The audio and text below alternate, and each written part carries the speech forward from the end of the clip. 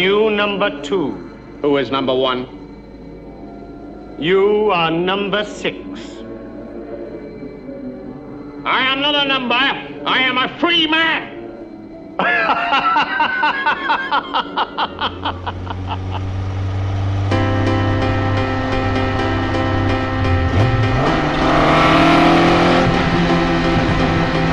All the lights are green, traveling super speed. Every road is clear, heading to nowhere. But I feel so alive for the first time.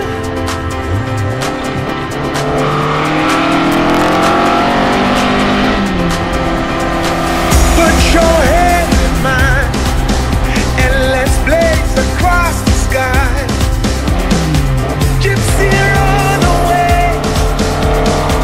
through anomalies, 'cause this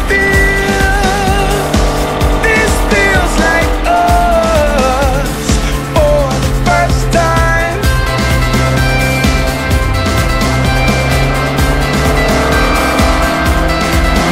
For the first time, let your light shine. Burn so bright it blinds still. Higher, higher, let your light shine. See it on the other side. For the first time, let your light shine. And no longer feel the night. Brighter, brighter, let your light shine. For the first time, no more rules to break. It's your life to waste. Everything we need on that silver screen, and it feels like you're mine for the first time.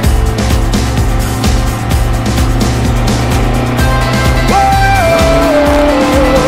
For the first time, let your light shine. Burn so bright it blinds still. Higher, higher, let your light shine. See it on the other side. For the first time, let your light shine.